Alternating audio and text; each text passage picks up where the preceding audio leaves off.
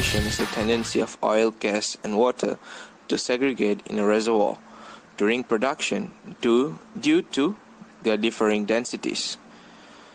As a secondary drive mechanism, gravity drainage occurs only in combination with one or more of the primary oil reservoir drive mechanism. Conditions conducive to gravity drainage include thick reservoir with high vertical permeabilities or thin reservoir with steep dips.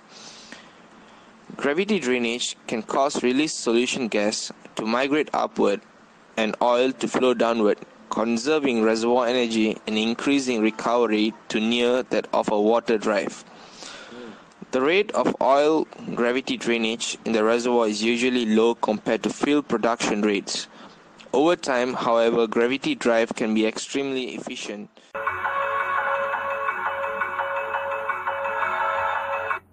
Hello there.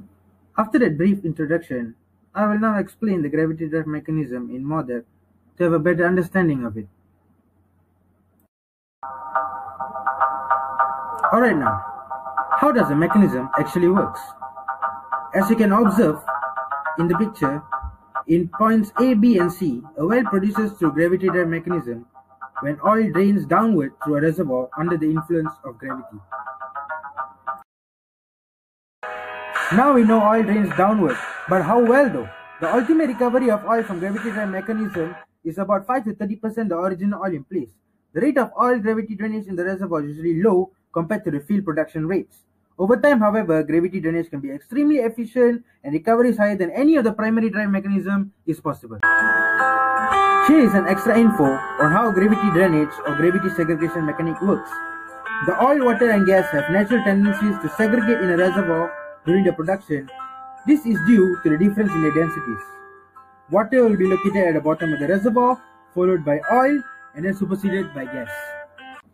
This gas then tends to migrate up deep while oil migrates down deep towards the producing well.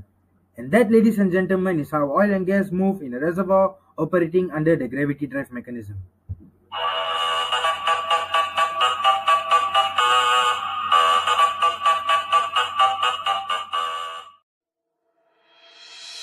There are two conditions where gravity drainage is most conducive.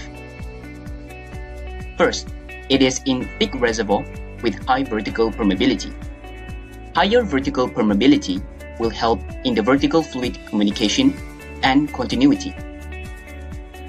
Secondly, it is also effective in thin reservoir with a significant angle of depth of at least 10 to 15 degrees.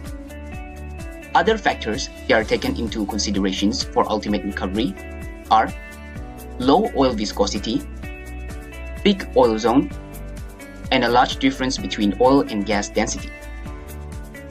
For low oil viscosity, it will enable the oil to flow more easily. Other than that, thick oil zone will give us more oil to be produced. Lastly, a very large difference between oil and gas density will further improve the gravity segregations. Although, the main disadvantage of gravity drainage is that it is a slow process. Therefore, we rarely take full advantage of gravity drainage due to economic oil production, which is much higher than the segregation rate. However, based on the graph, it shows that the recovery efficiency of gravity drainage could reach up to 50 to 70% of original oil in place, with a decrease of reservoir pressure if given a long period of time. In short, gravity drainage is often used in addition to other drive mechanisms. I wonder what are the characteristics of gravity drive?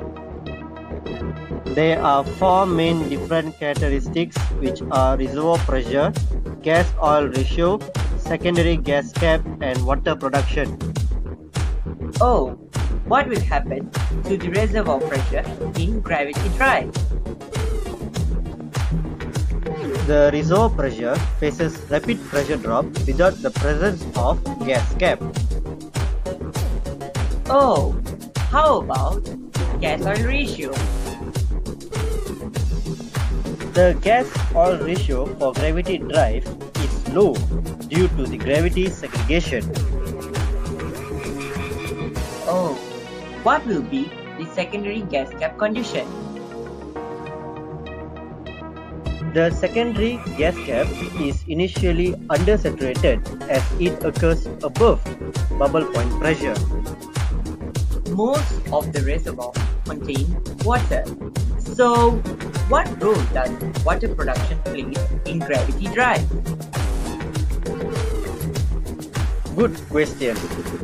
The water production is indicative of a water drive, either little or no water production. I have summarized the characteristics of gravity drive in the computer. You can refer it whenever you want. Yay! Now I completely understand about gravity drive. Thank you so much, sir. Hope you guys understand about gravity drive and the explanation. Thank you. Bye bye.